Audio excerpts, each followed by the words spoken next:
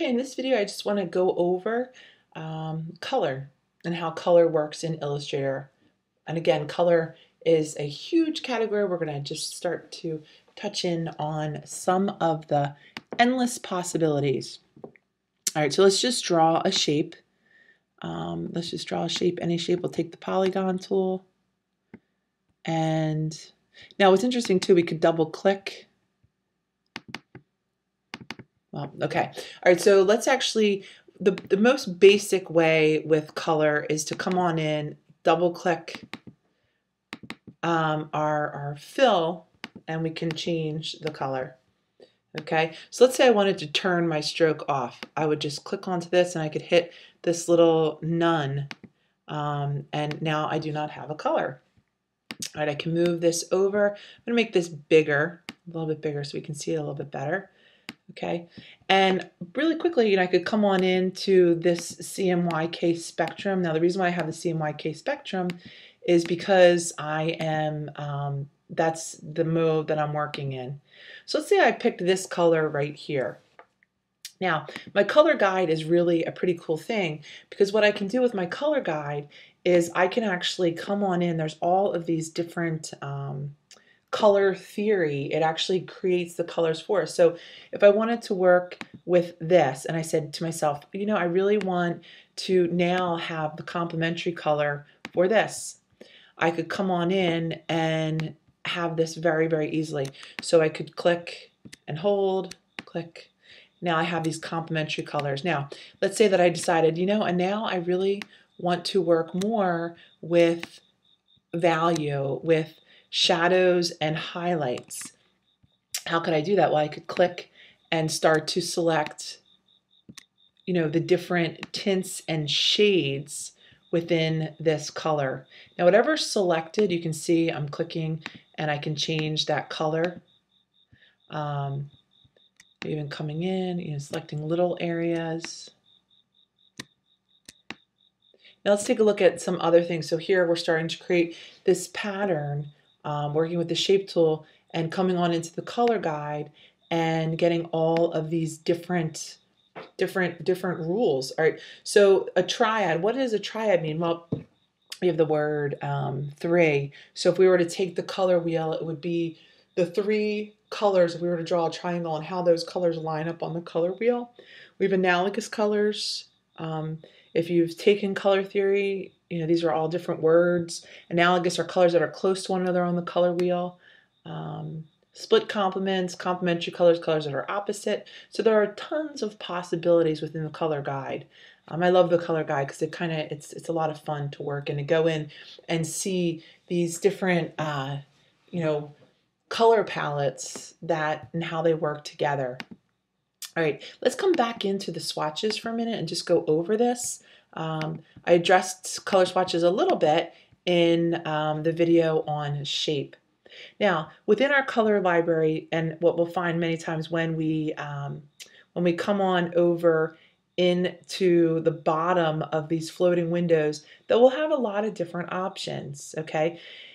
And we can come on into the Swatch Libraries menu, and we can see that Illustrator has all of these different colors for us. So they have, an earth tone library that we could open up. And if we wanted to work with any of these colors, I opened up the ice cream library before this video. We could come on in, we could select a metal library, and we see they're all opening up. We could select these are like the default ones.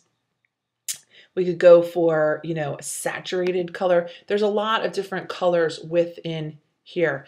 Now, let's say that I have a color that I choose and I decide, oh, you know what? I really like this color. I want to save it over here.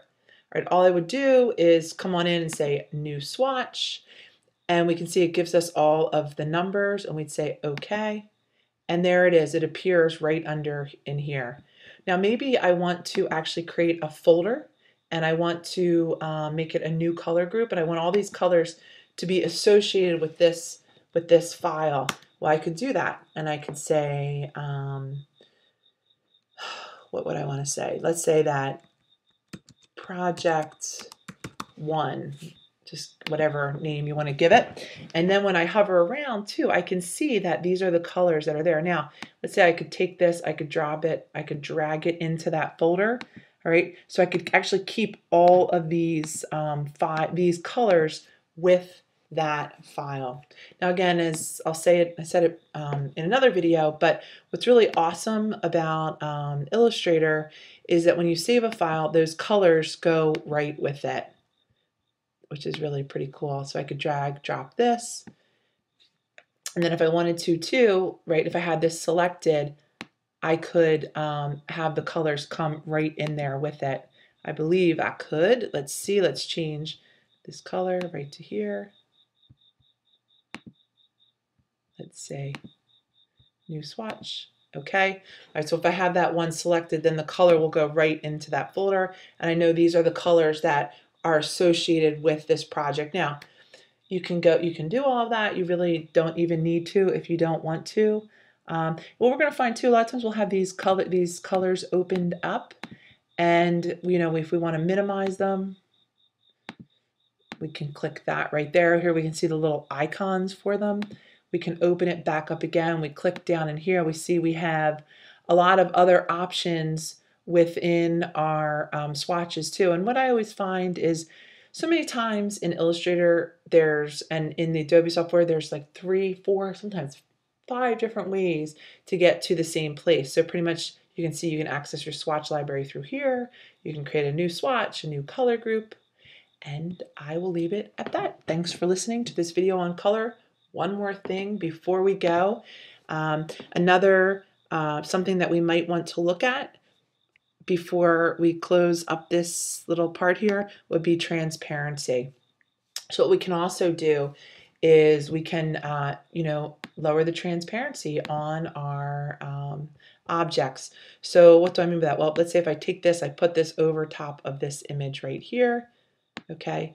If I was to lower the transparency, we can see through it. If I click onto this and I lowered the transparency, let's say to 60, we can see we can see through it. So thanks for listening. We'll end there.